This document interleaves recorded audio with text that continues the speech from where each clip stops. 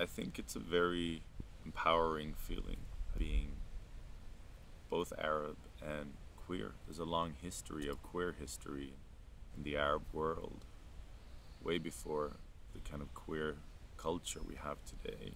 And it goes back thousands of years, and I think it's a very beautiful and important history, and I embrace it as a modern queer man.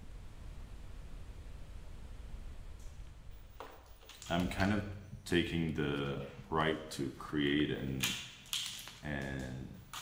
to uncreate. It's kind of like becomes like a dismantling of your own creations. And I think within that friction is also where this, for me, becomes significant, is that it's a struggle between the making and the unmaking of art.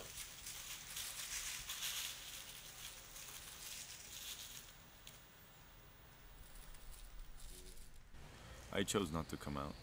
I chose to grasp my homosexuality as if it was the most normal thing.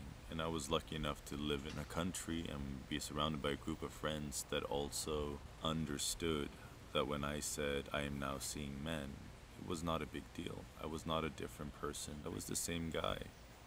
And the change happened afterwards. I feel like I developed into the man I am today.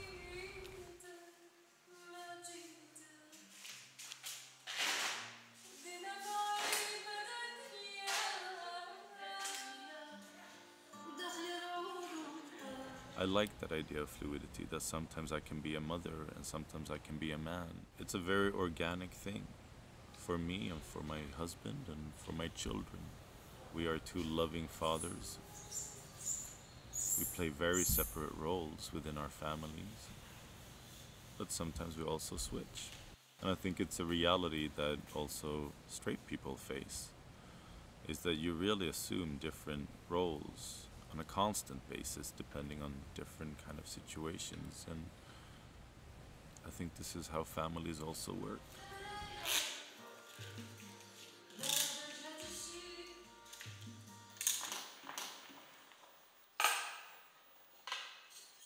As a queer person, it's not really an application. It's more like a proclamation. It kind of becomes the most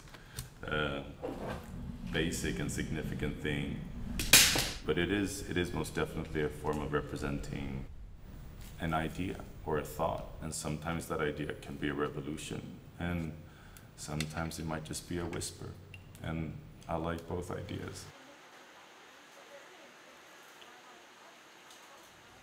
Spirituality plays a very strong role in my family, but it's also that I believe that we are communal beings and we have a mind that is really one. If you stop and you listen to your surrounding, it's sometimes the most basic and simple spaces or forums that you can use. I was expressing a big part of my work and artwork through social media, but also I found a husband through social media. It's impossible to deny the power of those kind of aspects. You don't just create something for yourself, you're creating something for an audience, for a person. It becomes an important process to kind of claim the right of almost killing your darlings. I think the one luxury we have within our queer community is that we're really standing with a blank canvas. And I think within this field, we can create new rules and thoughts and really things that are not necessarily bound to this normative world we kind of live in. Especially after a year like this year, where kind of chaos has erupted, something new is definitely coming because it's forced to. And we have this great opportunity to really make it our own, to create differently. This is what we do best. Think differently.